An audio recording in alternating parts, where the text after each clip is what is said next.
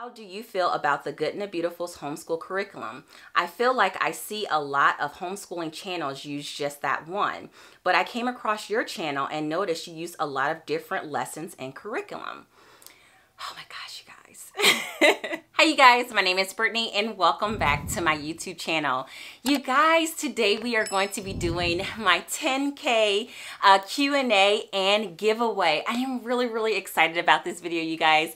I'm nervous because you guys asked me some really good questions. Yeah, we're gonna go ahead and get on into this thing, you guys. My giveaway entry is gonna be really simple and sweet. All you have to do to enter into the giveaway for this Q&A is pop this emoji inside of the comment section below and tell me what your word of the year is going to be for your upcoming homeschool year. For this Q&A and giveaway, I will be giving a $100 Amazon gift card to one winner here on my channel, and I really hope that this will help one of you guys really support your homeschool and get like those last minute little tidbit things that you are going to need for your homeschooling year. So I'm really excited about this giveaway, and I'm excited to give back to you guys. Thank you so much, you guys, for all of your support and for helping me build this community here on this platform. So if any of you guys are new here to my channel, I am Brittany. I'm a homeschooling mom to 3 girls ages 10, 5, and 3, and I am finishing up my 3rd year of homeschool. We started homeschooling due to the global pandemic. So my oldest daughter, she actually has some public school experience. She was public schooled from K and then half of 2nd before we officially began our homeschooling journey. So you guys, we are in this thing, and I have been really enjoying just this journey that I have been having with my kiddos. We definitely have had some ups and downs, but I really can say I have learned more about myself in this homeschooling journey than anything. So you guys, yeah, I really hope this video is not too long. I'm kind of nervous. I will be open and vulnerable like I always am in my videos, but I have my questions, and what I did for my sake is I kind of like staggered them, so I have an easy question and then a harder question to follow it. So I'm excited, but I am a little bit nervous because some of you guys' questions, I mean, you guys, you got me. Let's just go ahead and get on into this thing, and I really hope it's not too long, like I said, but if it is, oh well, you guys just stick around with me in today's video. So first things first, it says, what do you consider your homeschooling style to be? Charlotte Mason, unit studies, classical, etc. You guys, as much as I do want to be like that homeschooling Charlotte Mason, you know, free-flowing type of homeschooler, I really can say I'm definitely not that homeschooler. I definitely lean more towards the traditional side when it comes to homeschooling. My kiddos, they kind of like to get it in, get it done, and be done, and they really like to focus on their specific passions and passion projects. My oldest daughter, she definitely loves just kind of getting her work done, and then going off to do her creative writing. She likes playing the piano. She loves art, and she just likes to get in and get out. So I definitely would say we do lean more towards like traditional style of homeschooling. However, we do a lot of unit studies, especially when it comes to science, and we are a literature heavy homeschool. Like, I love reading. I love using Audible books. It definitely saves my voice, you guys. I love reading the picture books to my younger kiddos. So I definitely will say if I had to classify myself, it definitely would be eclectic, but overall I do lean more towards traditional and literature-based learning in my homeschool. So the next question, you guys, and this question has been asked several times on my channel and I never addressed it. I always kind of like ignore this comment, so I'm kind of like putting myself on blast right now, but I am going to answer this question just because I always receive this in my comment section, and it is, how do you feel about the Good and the Beautiful's homeschool curriculum? I feel like I see a lot of homeschooling channels use just that one, but I came across your channel and noticed you use a lot of different lessons and curriculum. Oh my gosh, you guys. I'm going to be really honest. I don't necessarily understand and know why it is so much controversy when it comes to like the homeschool community, when it comes to the good and the beautiful. But I will be honest and open. I can definitely make a separate video about all the reasons why I don't use the good and the beautiful in my homeschool and my personal experience using it. If you guys want to see it, I'll make it. I'm so nervous to make that one, but if you want it, just let me know. Put it in the comment section below. But I definitely will say, when it comes to the good and the beautiful, you definitely will continue to hear three main things. You will hear that it's beautiful, it's open and go, and it's affordable. And I feel like that's a lot of reasons why a lot of people typically go towards the good and the beautiful, especially as, you know, new homeschooling families. I will say this, the number one reason why I am no longer using the good and beautiful curriculum is because we used the good and beautiful curriculum in our first year of homeschooling. We did the language arts in the 3rd grade, and I did a standardized test for my daughter, and she did horrible when it came to her standardized test in like that grammar, mechanics, vocabulary. She did awful in that specific skills after our first year of homeschool. When it came to like other things like her reading comprehension, her math skills, you guys, they were like really, really high. And I really had to reassess my homeschool and reassess my curriculum choices. I did start off in 4th grade with the good and the beautiful for about 2 weeks. And then we switched over for the language portions, we switched over to Rod and Staff and Fix It Grammar. And after I did standardized testing for Brielle, after completing the 4th grade, her test scores like skyrocketed when it came to like her grammar, mechanics, vocabulary, reading comprehension. It was just really, really great. So I definitely will say my number one main reason is that Brielle's retention, when we did use the good and the beautiful for our language arts, it wasn't as high as I wanted it to. Now, my favorite piece of curriculum from the good and the beautiful definitely has to be the science. When I first did their science curriculums, it definitely was too much for me because when I started off my homeschooling journey, I had a 1 and a 3-year-old when I first started. No, actually they were younger. That was my 2nd year. My Alana was only 6 months old and Leia was 2 years old when I started my first year of homeschool. So the science unit studies, they were a little bit too hands-on for me in those beginning years. And I think now that my kiddos are older, I definitely can see myself using a unit study from them and beefing it up by using like my DK books, because I feel like the science was my favorite out of everything that I did for them. But overall, my simple answer to that question is that my kiddos, or at least Brielle, who I actually tried it with, she didn't retain anything when it came to us actually using that curriculum in our homeschool. Is the good and the beautiful a bad curriculum? Absolutely not. What works for a kiddo may not work for another one. But overall, I definitely will say I do not feel like it is the most rigorous and the most, most rigorous, and I don't feel like it's the most academically sound curriculum. That's just my opinion. You guys don't kill me. Okay, on to the next question. And this is another hard question, you guys. You got me on this one. But it says, my question was about something you mentioned in one of your recent videos. I thought you said something along the lines that you might not continue to homeschool your oldest daughter through high school.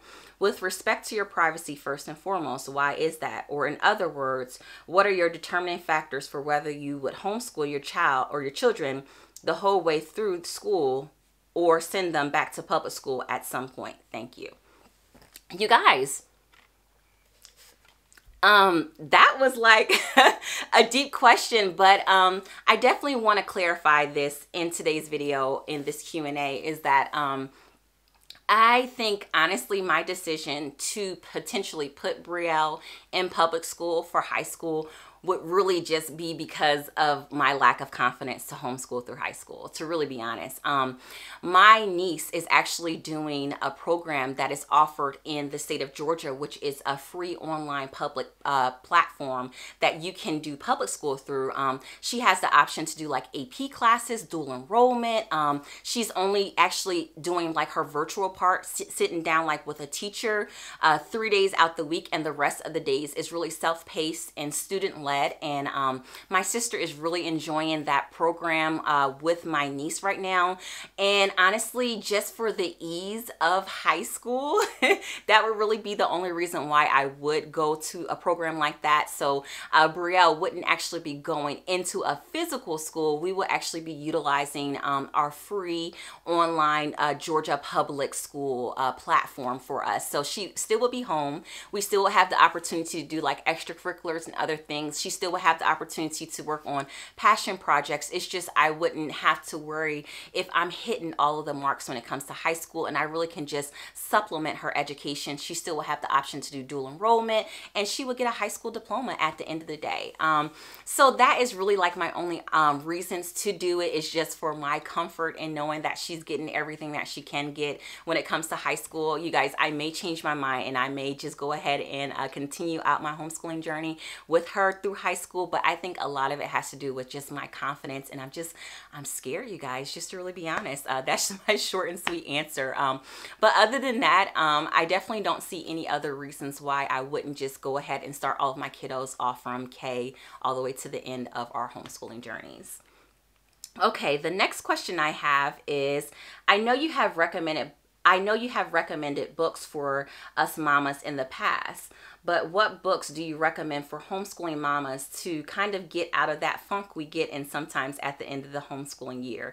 And then another question I got is kind of that correlates with it is, what are your go-tos when it comes to self-care? So you guys, I have a stack right here of all of my books that I really enjoyed reading, like my homeschooling books. And all of these books, you guys, they have been recommended to me from Tori from the Oglesby Ohana. Now, Tori, she is no longer here on this platform, YouTube, but you definitely can follow her along her journey on Instagram or The Womanhood, because I know that's like her two main communities. But I definitely will say her book recommendations have always been gold, and I always have gone to her book recommendations. So these are not any things that I have come up with myself, but these are just recommendations that I got from her. The number one book that I read when I first started off my homeschooling journey that really gave me the confidence to continue, because after my first year of homeschool, you guys, I was really hesitant to continue the journey. I was feeling doubtful, and I just didn't know if I could do it. And the book that I read over the summer was The Call of the Wild and Free. I definitely would recommend this book for new homeschooling families. This definitely goes over all of the methodologies when it comes to like homeschooling. It really just lays everything out there on the table. It does give you encouragement, motivation. It talks about all the different homeschooling styles. And this definitely was a breath of fresh air. I can definitely see myself rereading this book over and over again, because while I read a lot of the information and I really just took it in for the age groups that I am in now, as my oldest daughter, she is getting into middle school and soon high school, I definitely can reread this book and take in some more nuggets from it. So this definitely was one of my favorite ones that I always recommend for new homeschooling families, which is The Call to the Wild and Free. For like homeschooling mom, like self-care, self-doubt, like when you're kind of like in that funk and you really just need to feed into your mama soul, this book has definitely been a great one. I have read this book twice already. I did a reread in January, which is Rhythms of Renewal, Trading in Stress and Anxiety for a Life of Peace and Purpose. And this book actually has like journaling at the end of each chapter. And this is really going to feed your mama soul. And I really enjoyed this one. This was a great recommendation from Tori. I read it the first time, and the second time I listened to it on Audible. And this was such a great kickoff for the start of this new year for me personally. So Rhythms of Renewal.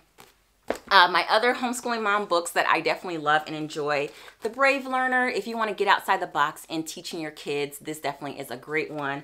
Another one for homeschooling mom encouragement, and this definitely is more of like a biblical one, is Homeschool Bravely. When I first read this book, I wasn't really feeling it, but when I was in my season of doubt, this definitely was a great book for me to read. And you guys, honorable mention, love this book. This book definitely challenged my thinking and just in general. A Place to Belong by Amber O'Neill Johnson. You guys, like, I love all of her stuff that she has on her blog, her book. She poured her heart into it, and I love this one, you guys. This really has challenged my thinking and the way that I want to go about just everything. You guys, this is a great one. You see, I don't even have the words to say about this one, but great read. These are all of my homeschooling favorites, and I will go ahead and put the list of these books down below if you guys want to check them out some more.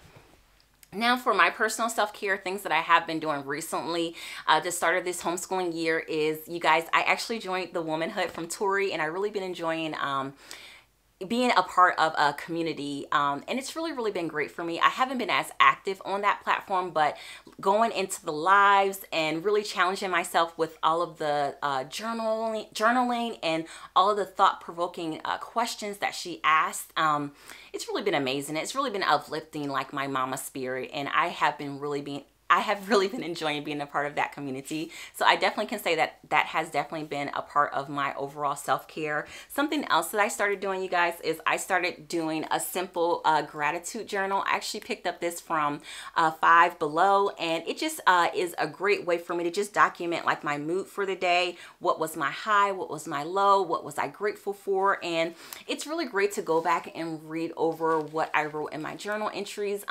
Really just instilling that sense of gratitude. And sometimes when you're down, you do forget those moments. And I really have been enjoying my gratitude journal.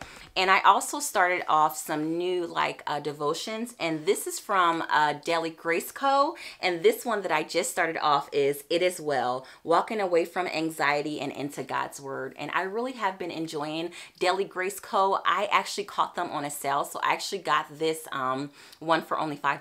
So I'm really excited to continue off this devotion as well. So those are some of the things that I have been doing. I also been taking walks on the weekend. So early in the morning while my kiddos are still asleep, I have been going to like a local park and really just walking and taking in like the breath of fresh air, and really just taking that time away from my actual physical house, because like when I'm here, I feel like my list is just, or my head is just going with all the to-do lists that I have to do, the cleaning, the cooking, the homeschool planning. And when I actually physically get outside of the house, I really feel like I begin to get more clarity and just the cool air, especially since we're just now entering spring, just that cool air in the morning. You guys, it's just been doing something for me. It's definitely been rejuvenating me. So my daily walks have been amazing. I definitely want to get into more walks with the kiddos throughout the day and kind of like incorporate that into like our routine here soon, especially since it's springtime. But walking has definitely been a mode for self-care. Okay, you guys, let's go to the next question. The next question I have is, my daughter is about to be in the 5th grade and definitely considering IEW, but wondering if I can teach her and my soon-to-be 3rd grader at the same time. What did you use for writing in the 3rd grade? So you guys, this is like my #1 question that I always get on my channel is, what did I use for Brielle in teaching her writing when she was younger in the 3rd grade? So I'm going to go ahead and answer the first part of this question. For IEW, my personal opinion, and just from my personal experience, I definitely would wait to start IEW until the kiddos are at least in like 4th or 5th grade. Just because I feel like, because I waited to start IEW with Brielle in the 5th grade, I really feel like we are able to dive in deeper with this IEW. I can really challenge her in her writing curriculum.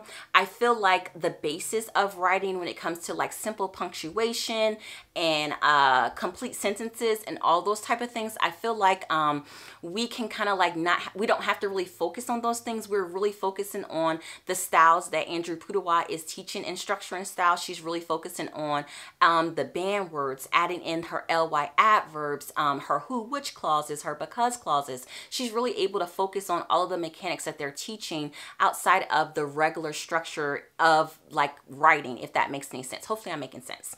So I definitely would recommend starting IEW more so in the 4th grade. 4th to 5th grade is my actual recommendation.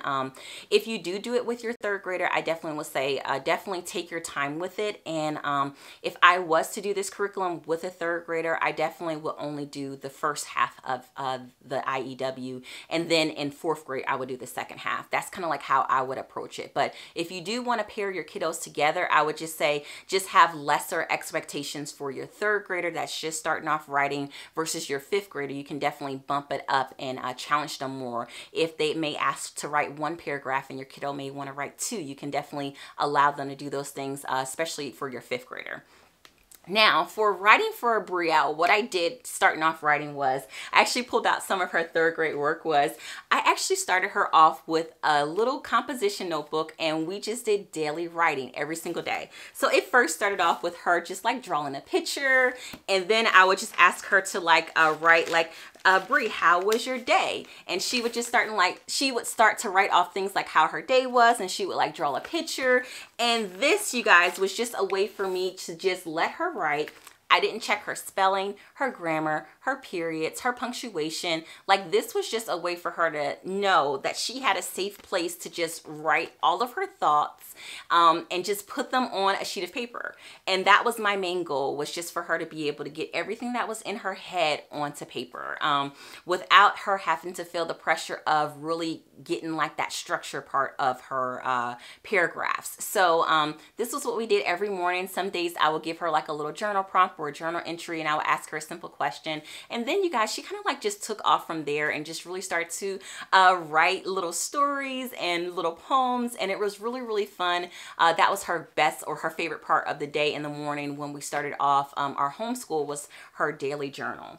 So we actually used a combination again in our first year of homeschool of master books, language lessons for a living education, and then we completed the Good and the Beautiful level 3. The teaching that I liked the most about writing was definitely from master books, and they did this little thing right here, which was like a paragraph sandwich, which they taught her how to start off her paragraph with a topic sentence, and then to do 3 detailed sentences and a concluding sentence.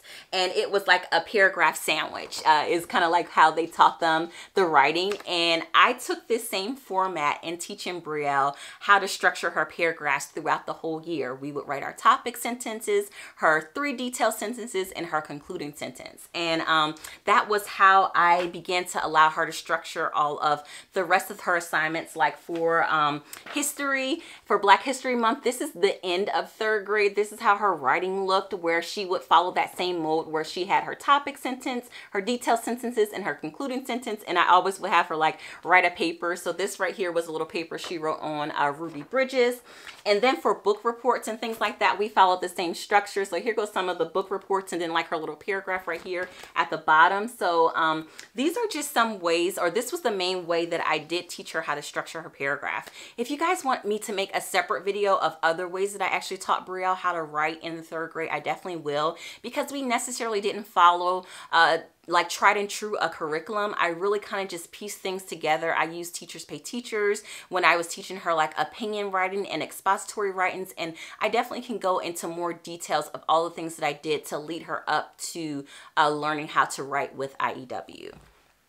Okay, you guys, the next question is, and this one right here is actually from Rachel from 7 and All. I remembered this one specifically, and she said, what do I like best and least about being a homeschooling YouTuber? So the best part about YouTube, you guys, is definitely like sitting down, creating these videos, trying out new curriculum. This is definitely like a creative outlet for me. And I always have different ideas and different things that I want to film and do. And it's just really, really fun. And it's a great way for me to like just kind of get everything out that I'm thinking, and really share good resources with you guys. Is my favorite part, the book hauls, you guys, the curriculum, all of those things is like the best parts of being like a homeschooling YouTuber. My least favorite part, you guys, is I think the curriculum reviews, especially when the curriculum is not working for you.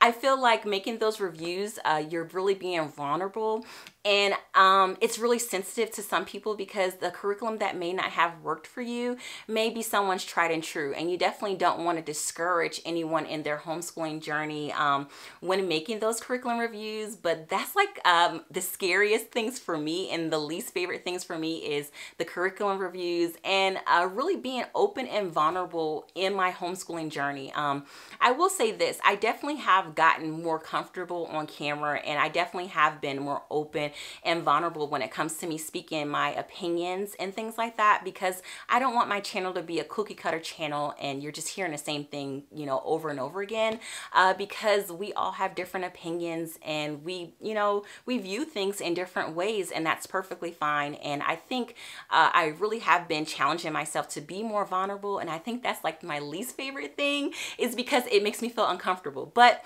it is needed. And I am finding the more open that I am becoming on my channel, the more you guys can really relate and see that, you know, you may feel like you're the oddball, but you're really not, because it's other people that are oddballs like me. So yeah. Okay, so the next question that I have, and this is a question that I get a lot, which is, can you elaborate more on your weekly and standardized testing for your kiddos? And a lot of you guys had questions about where do you do the MAP testing. So for a MAP testing, you can actually do MAP testing from, I believe it's called the Homeschooling Mom Boss or Homeschooling Boss. I'm going to link it down below, is where you can actually do the MAP testing for your kiddos in your homeschool. For standardized testing, I have utilized the CAT exam for our first 2 years of homeschool, which is just the California Achievement Test. You can do it here at home. You get the results instantly. I actually always do the premium grading, so I'm able to like get a more detailed report for grading. However, this upcoming homeschooling year, I will use the Homeschooling Boss, Homeschooling Mom Boss. You guys, I do not remember what the website is called, but I'm going to actually do the MAP testing. When Brielle was in public school, we did do MAP testing they did it quarterly in public school. And I think I want to start from now on doing the MAP testing at least yearly with her. Now for my younger kiddos, I think I probably will start standardized testing with them probably in the 2nd grade to prepare them for the standardized testing that they will take in the 3rd grade. I think we will continue to use the MAP exam is the one I want to use. The MAP exam is more detailed in the report versus the CAT exam from what I've seen, and I definitely feel like it's so beneficial to be able to target those specific points that your kiddos need more help on. And it really has been beneficial to me in my homeschool, because I was able to see whether a curriculum that I used, whether Brielle retained the information or not. That was the easiest way for me to see whether I will continue to use a resource or not. It definitely is very beneficial to target all of those things.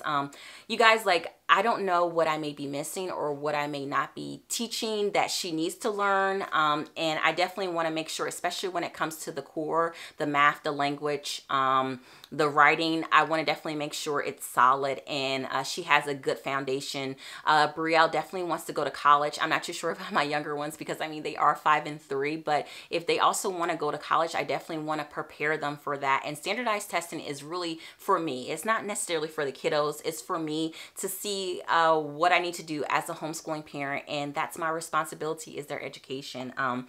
If you guys want me to make a separate video about standardized testing and more details, my experiences, I definitely will make one.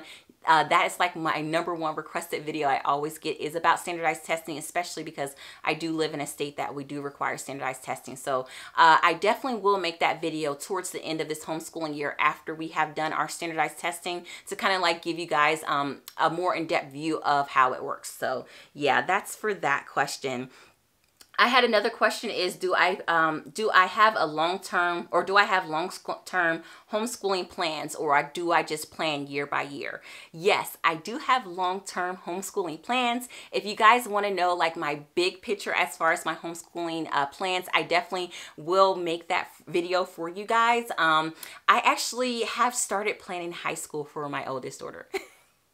You guys, like, yes, I have options. Like I said, I am considering doing our free online public school that it is offered in the state of Georgia. However, I do have somewhat of a plan, at least for her 9th and 10th grade for high school. I am entering middle school, and I feel like these 3 years, I mean, they're going to go by fast. And I definitely feel like while we can hold long-term homeschooling plans pretty loosely, it is pretty good to be able to kind of like see a bigger picture and not necessarily look at it year by year.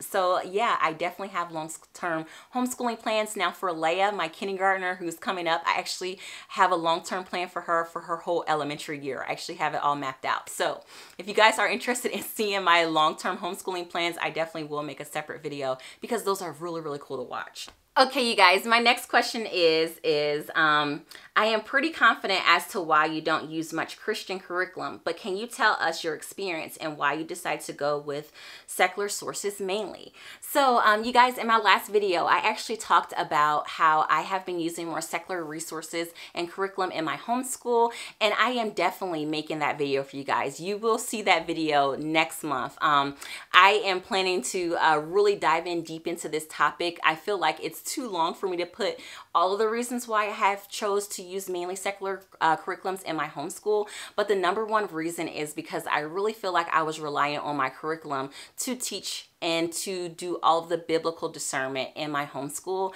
And I really didn't like that. I was really skipping out on like our Bible and morning time and devotions because I was like, oh yeah, we're gonna read about a Bible passage in our science, or we're gonna read it about in our language arts. And I really was reliant on my curriculum to do all of the hard work for me. And that's like one of my reasons. I do have several other reasons why I have chosen to use more secular resources.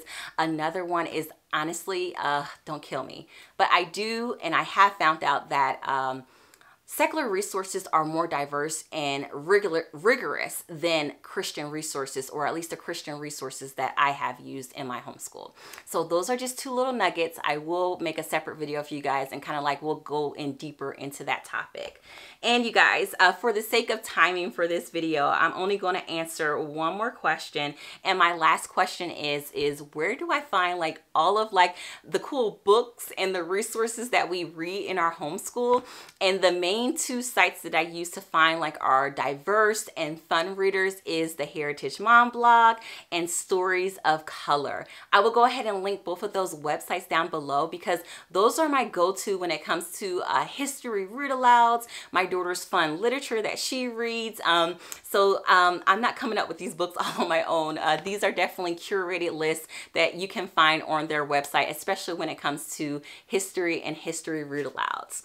So you guys, this is the end of my Q&A.